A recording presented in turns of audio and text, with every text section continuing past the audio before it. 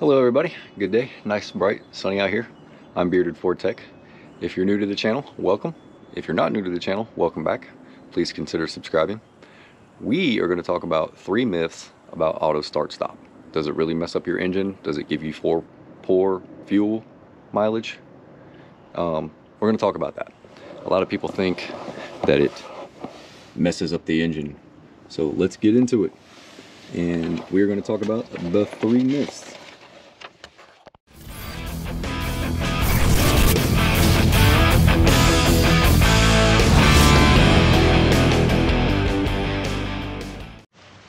Alright, let's get into it. Myth number 1, stop start uses more fuel. Obviously the high pressure fuel pump back there. Do you think it uses more fuel? It actually doesn't. Research from the American Automobile Association, very widely known, that does a lot of research on automobiles obviously, found that start-stop engines actually resulted in a 5 to 7% improvement in fuel economy. So that's actually pretty good. That may not seem like a big amount, 5 to 7%, but it adds up over the lifetime of your vehicle. So no, they don't use more fuel, and I'll talk about why they don't. Because when auto start stop is, activated, it shuts off fuel flow, so you're not burning fuel sitting still. When you're sitting in traffic and you're idling, you're just burning fuel. You're not getting fuel mileage, you're just burning fuel. So you get poor fuel mileage by just sitting there. Myth number 2, stop-start systems damage your engine, the entire engine. That is false. The argument comes from the fear of a cold engine. Like right now, my truck hasn't been running since yesterday morning. The stop-start system doesn't work until your engine reaches a warm enough temperature that is actually controlled by the PCM, that it's got all these sensors and that it knows what the temperature of the fluid is. So it's not going to come on until the engine oil is warm enough. So if you're in traffic and your vehicle shuts off, like you go up the road, and it shuts off, the engine oil is not going to cool down to a level where it's going to cause damage to your engine. So basically like a cold start, and that's actually controlled by the PCM. If you're stationary for a long period of time, like you've been running all day, and you're sitting in a traffic jam, it's designed to restart automatically before the temperatures drop. So, and this also has to do with battery voltage, the temperatures of everything, the heat or the cooling in the cab, if you have your steering wheel turned a certain way, the grease, stuff like that. But one of the main things is fluid temperature. So it's not going to lose temperature enough where engine damage can occur. And another cool feature that protects your engine is it prevents all the oil from actually draining back into the pan. So as a result of that, there's still plenty of oil up here, there's still plenty of oil on the cylinder walls and inside the cam journals and all that stuff, because all of it's not going to drain back into the engine. There's safety features in here. If one of those safety features was to fail, then the auto start system is not going to work. It is not going to shut off your engine. Like I said, battery voltage has a lot to do with it as well. And a lot of people think, well, it's going to wear out my starter, it's going to wear out the pistons. Well, obviously it's not going to wear out the piston rings or anything like that, because it doesn't allow the oil to drain back down. It is not going to wear out your starter, because the starter motor, the ring gear, and the flywheel, they do work more frequent, but they're actually built with higher specifications than a vehicle without auto start stop.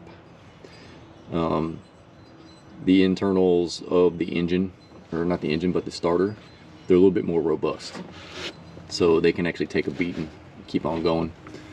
The starter on mine is actually located down there behind the oil filter. Turbos. The turbos aren't affected, and the buildup of soot in the EGR is actually minimized through engine management. Further advances like dry lubes on the engine bearings and improvements to the durability of the engine bearings. It means they're designed and they're built to withstand auto start stops, so many stops. Now, the auto start stop counter is actually in the body control module, and I think it's 10,000 starts and then it's going to have to be reset at some point. Another one of the huge ones is it kills the battery. It wears out your battery. That's actually very false as well. If you notice, this, you saw me do a video replacing this. This is an AGM battery. It is not a acid-filled battery. Okay. These auto start-stop vehicles actually have very robust batteries. Like I said, it usually requires AGM for auto start-stop system, and it has a high capacity on it. Some cars actually have a separate battery that is used for restart of the engine, and it won't use this battery. It'll use a separate battery. And also, the computer, the PCM, will check battery voltage and state of health before it even shuts down. So if it sees that there isn't enough charge, like I did a video why I replaced my battery, then the vehicle's just going to be left running. Now remember, I changed mine because every time I would come to a stop and I would go to the auto start-stop system, it would say vehicle charging. Now my battery was losing voltage. My charging system was working fine, but my battery had some low cranking amps on it, and the voltage wouldn't stay up. Plus it was cold outside, so it was taking longer for it. So it was monitoring everything, and the PCM noticed that the state of health or the charge of the battery wasn't sufficient enough to restart the engine if it shut off, so it left the engine running to charge. So a lot of people that are having problems with the start-stop system, like I posted that short, it usually has to do with battery voltage. If you look on the computer, you may see a bunch of low voltage codes, or somebody replaced the battery and didn't reset the battery monitoring system. The vehicle knows the state of health, and if you change the battery out, it doesn't know that you changed the battery because it still has kept into a memory the old battery. So you reset the battery monitoring system, it recognizes the new health system, everything comes back online. So there you got it. Auto start stop does not ruin your engine. It doesn't ruin your starter. It is an old myth, and I can understand where people are coming from. Hey, you know, first time you start up, that's when most engine wear occurs.